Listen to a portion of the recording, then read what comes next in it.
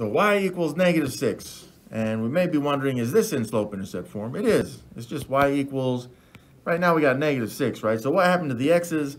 It just means there are no x's. So again, it's a phantom zero thing, because anything times 0 is 0. So 0x will work, which means that we do have a y-intercept at 0, -6, which would be right here. And then what is the slope? It's 0. Now you can put it 0 over anything, like even 1. You can put over 10 if you'd like. Almost for convenience, I'm going to use 5 though. But you'll see why here in a second. So from that purple point, I'm going to go up 0 and then to the right 5. Which is this point. Up 0 to the right 5. There it is. And yeah, this one's not hard to copy to the left either because it's just a flat line, right? And that's what it means to have a 0 slope, is that it's just a flat line. So we get something like this.